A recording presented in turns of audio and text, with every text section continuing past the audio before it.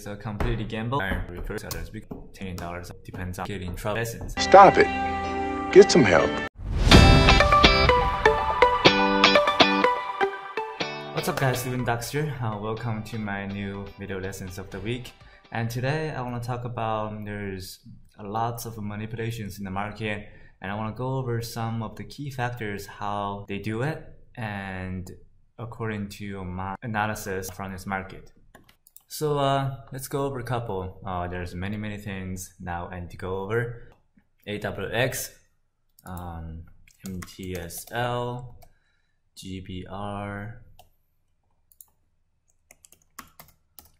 So those three tickers are basically manipulated by the same guy, and he basically bought the entire float because all of those three tickers are in micro float. If you bought the entire float, then there's 200-300k naked shorts, and they're stepping on each other of this one guy that have all the shares. That's why all the crazy squeezes happened. Something like break the historical volume, trading more volume than used to, and massive supernova comes in. Then if he decide to dump, all the chasers lost money. So all retail traders lost money. I would say GBR, MTSL, now AWX. And I mentioned that there's a couple key factors that, especially on GBR, because since it's a micro float, if the float start rotating, the individual resistance does not apply to super micro float. If they rotate for 10 times, 5 times, it can be really dangerous for the stock breaks the priority high. And GBR did exactly the same thing. And yes, there is a volume block, but that is a chance for these big guys to sizen in into that volume block. Once the resistance breaks, they can have a massive short squeeze, then they can sell into the strength. So that is the danger of shorting multiple rotate floating stocks, and if they're super micro float. And that is one of the factors. Individual resistance does not work in this one specific situations. They all did the same thing. I think MTSL did the same method, micro float, start float rotation, break the priority high, went all the way to 6 and dumped it all the way down, and also dumped it on the dip buyers. People lost a lot of money on those two tickers. AWX as well, they pretend they did a momentum shift into the 8th, dropped to the 6th, had a Friday afternoon squeeze all the way to $36. As you can see, AWX did not trade that much volume because in the recent market, the regular volume is right about 20 million to 30 million on all the tickers. And AWX did not trade that much volume, and the panic volume is not that big.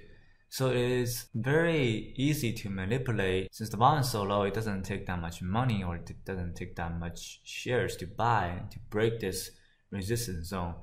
And that's exactly where it happened. People sizing in the correct timing. They know where short sellers wants to short, and they soak into that volume, then they squeeze them out of the gate. AWX, GBR, MTSL took a lot of short sellers out of the game. I think I took a decent gain on GBR. I did not catch MTSL. I didn't even try to pretend to dip buy it. Nothing's completely dead, fully manipulation. AWX, I found shares to short, but there's nothing for me to short on. At least GBR has some kind of volume or resistance for me to risk off. AWX is all super thin volume, no resistance at all, just pure dumping, pure manipulations, and just massive selling off. You can't really guess if they're selling or not, because if there's no resistance, they don't have attempt to either sell or hold. Because if there is a resistance, it'll be really hard. It will take extra money to make them manipulate to higher highs. But in AWX, what happens if it goes to 50? What happens if it goes to 90? You can't really predict if there is no resistance zones at all. They can choose not to sell, they can choose to sell.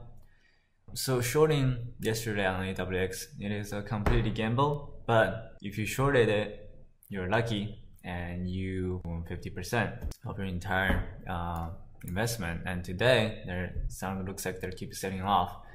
Same thing with HMNY. HMNY is still a little bit different. Company ran out of money and massive downtrend, and they're probably going to do another reverse splits again to keep selling off. But the key is, if you see the consistent downtrend for a while.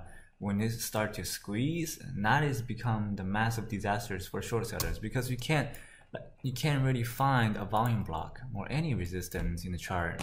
Yes, it might be in the 7s or in the 10s, but there's no really volume traded. Look at the volume traded right here, 2.4 million. Volume traded here, nothing. If there's no volume, that means there's not much people are holding the stock, which means when the squeeze happens, it's gonna squeeze a lot higher than you think. Now, same thing happened on LFIN, DRYS. So be a short seller. Don't be too aggressive. Once you become too aggressive, you get into that habit that just keep shorting. Then eventually you're gonna meet one of those, either LFIN or DRYS, massive squeeze and took you out of the game. So if there's no pattern, don't trade, even though you know you're going to win. But in a long run, you're practicing bad habits. If you have bad habits in the stock market, you will lose. You will eventually lose. It doesn't matter how much money you win, but you're gonna meet that one specific and you're gonna lose your money. So trade something with the edge. Don't trade something based on luck or based on what you think, because that doesn't really apply to the stock market. If you want to invest into this game for a long run. So that is my thought process on HMNY, AWX, and MTSL. Also on GBR, in my opinion, I think it's testing into that volume block around $3, testing some in the 5 or 6 and sold into the 10. So I think they made around $5 million on that one specific dump. AWX, I don't really know how much they made, but I would guess you start selling to the 15. Their average probably around, I would say volume block right here, so 3, 4, 5. So their average probably around $5 or $6 selling to the 15s.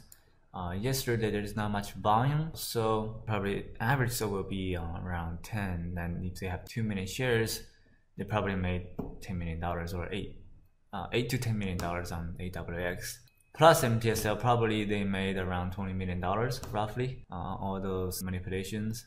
That is just my personal guess. Will depends on filing on tomorrow. Let's see if I'm right. Other than that, please be careful in this market. There's too much manipulation going on. I'm sure this guy will eventually get caught and personally manipulating the stock. That company has no aware of this guy manipulating it. So eventually he'll get in trouble. But as a retail trader, they are not going to give your money back. So as a retail trader, you have to be extra careful to be able to survive in this market. And I hope this lesson helps. If you made money, great, congratulations. If you lost money, take this as a lesson. And I'll be seeing you guys next video lesson. Thank you very much, and you guys have a great day.